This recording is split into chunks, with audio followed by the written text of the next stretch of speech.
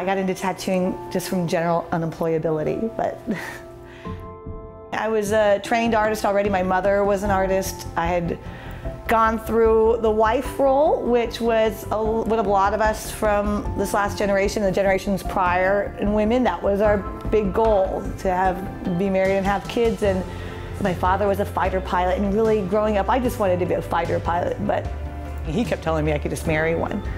And you know, it was fun, but I really wanted to contribute, and I really wanted to have, a life of a fully lived life and a life of action. And tattooing for an artist is the most action-packed job you can get.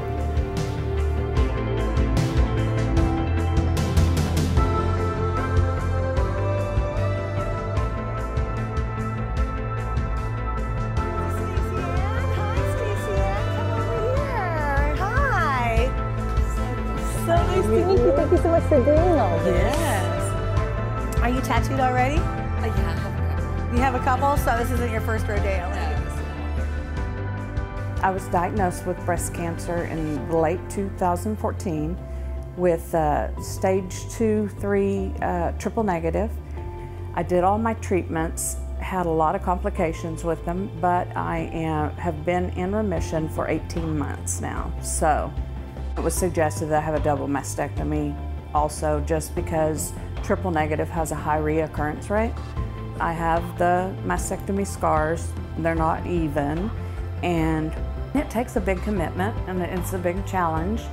And for my husband to say, yes, we're going to get in the car and drive 10 hours to go and do this for you, I knew that he was behind me all the way. I ultimately want to look in the mirror every single day while I'm getting dressed and see something of beauty.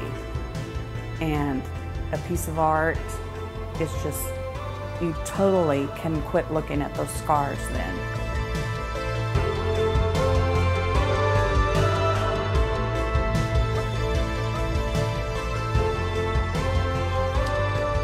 This is a good size, right? Kind of going up from the eye, nice and open. Yeah. And then, with your pink ribbon, we'll do some more of these little flourishes and tie it in together. If I can share this and other people see it and be able to say, wow, I'm like her. I'm a 55-year-old, slightly overweight woman, mother, grandmother, and that's been through breast cancer and horrible treatments and bald head and came back, you know, and then be able to finish this up and feel as complete again as you possibly can, then I was all in.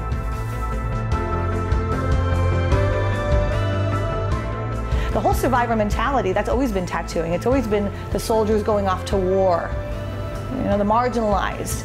So these women who have faced death down and are left with their battle scars, who cheated death essentially, have everything to gain from owning their bodies and transforming the way they see themselves as champions.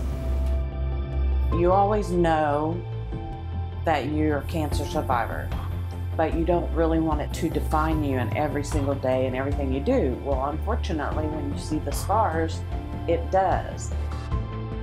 So now I can totally redirect that, and it reminds me of something happy like this.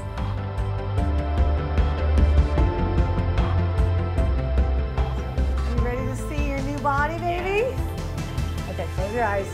We're gonna turn you around. All right, Stacy-Ann, meet yourself.